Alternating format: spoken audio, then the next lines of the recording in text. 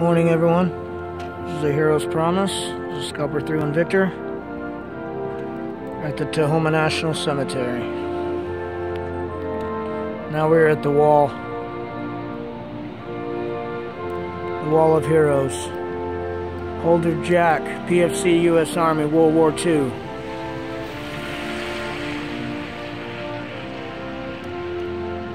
Each and every one of these men and women were willing to go into battle, to go into war if need be, to die if need be.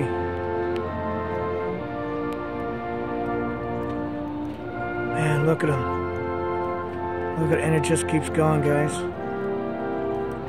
I've never been to a national cemetery. This is I've done many memorials. I've been to many cemeteries. I've been to many memorial spots. But I've never been to a national cemetery, and I'll tell you what, I can't even,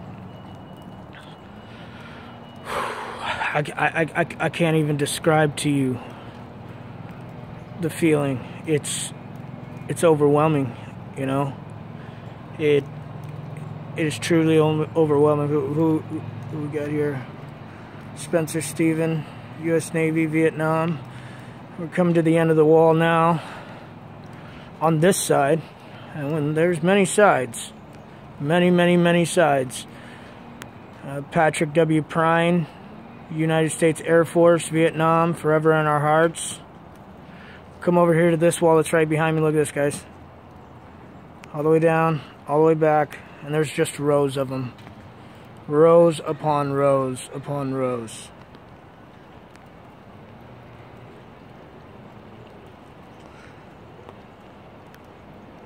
How many men and women have been willing to lay their life down, who have laid their life down, who have been wounded? We have openings. Thank the Lord. We're not all gone yet. There's a couple of us still fighting, huh? We have a brother going in now. Rest in peace. Rest in peace until Valhalla. Let's go check out the rest of these sides over here, guys. Bringing their flowers for their loved ones. They're remembering. And that's one thing we have to do as a country. You know, we really need to remember the sacrifices made. You know, we have so many homeless, so many vets committing suicide, so many veterans that are homeless. You know, if the government's not going to stand up and help us, then we need to help each other. We need to take care of each other. We had our backs before. We had each other. We always had each other's six. Why does it stop now? Why are we not connecting, guys? 22 a day is too many, guys. We know this. There's too many that are falling. You know, and I really needed this today. I'm not gonna lie. I found out last night that one of my brothers that I went to Iraq with passed away, and it hit me pretty hard. And coming here and seeing this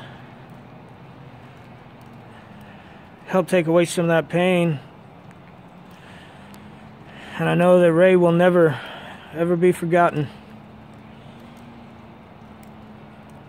He'll be forever missed. Tomahawks.